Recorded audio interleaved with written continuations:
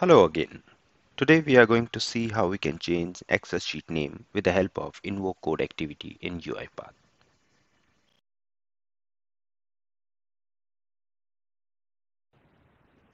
Let's understand the code which I will be using in Invoke code activity. So this is my VBA code. Over here, first thing I have created an object of Excel application class. Now I will be opening and assigning my workbook to the workbook variable. Similarly, I will be assigning my worksheet which I want to rename to the worksheet variable. And finally, with the help of worksheet.Name, I will be able to assign the new name to the worksheet, the original sheet, and save it. So this is my VBA code which I will be using.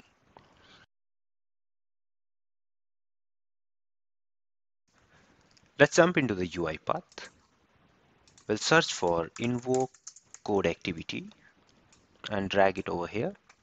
The first thing, make sure that your language is correct.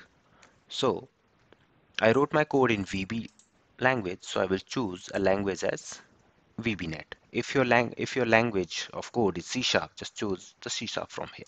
The second thing is copy paste your code or write your code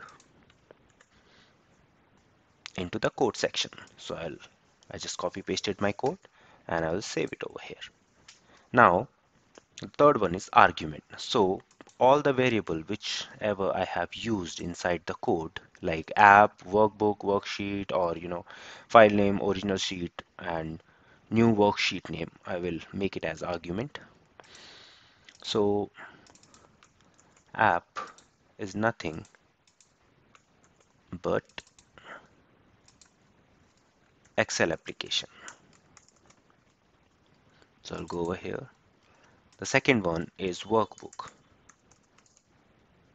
So this is workbook, and workbook is also same.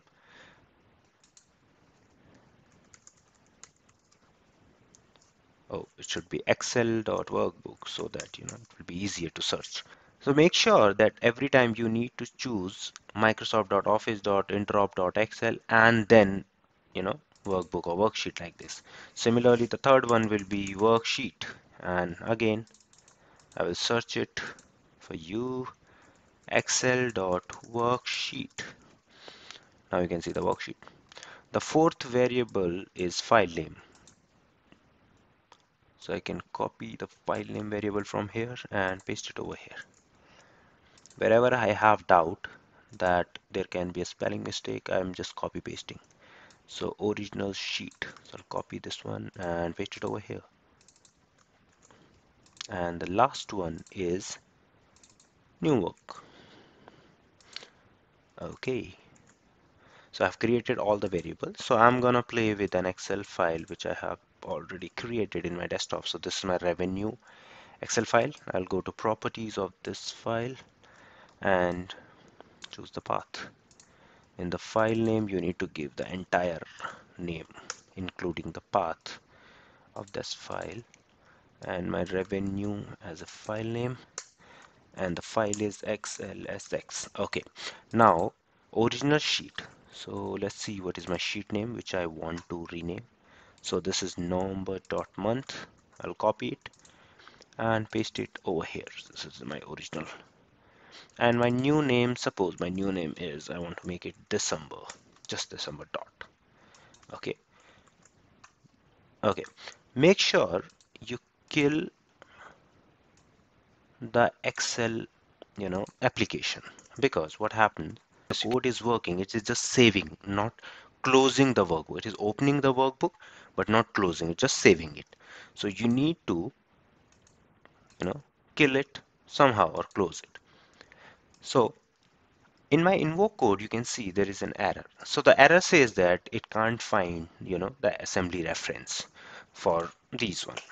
So I have two solutions for it. So whenever you are working with, invoke code and Excel together, Excel functions together, you might get this error. So I have basically two solutions for it. The first one is Go to manage packages. In the all packages, search for Microsoft.Office.Interop, okay, .Excel. So you will get a package over here. So you need to choose this, the first package, okay, and you can install it. Just click on install and save it. The moment this package has been installed in your system, you will see the error has been removed. Yes, you can see the error has been removed. So this is the first solution by which you can tackle this error. And the second solution I will show you. Let me run this one first. I'll run the process. Okay, now it is going smoothly. Fine. And let's see the result. So I'll go to my Excel file and you can see the name has been changed. Okay, now let's see the second solution. Okay, now if I remove, again, if I go to packages and I'll remove this package and save it. So the error has been reappeared. So you can see the error over here. So for that, what you need to do is you need to go back to your code. Okay, now you can see this is my code. This is my project actually, and the main is my code. Open this code, open this main file with a notepad. Let's suppose I'm opening with the notepad. Now in the notepad, you can see there will be a, oh, come on, come on, come on, come on, come on. You will see. Yeah, this one. You can see the assembly is UiPath.Excel. It should be Microsoft Office Interop.Excel. The assembly should be similar. So what I will do for that, what I will do, just I know what it should be. So I'll copy this completely from here, paste it in my assembly section, save it, okay, and just realign it again similarly and close it. Okay, now you just need to close your project and restart it. Now it's reopening my project.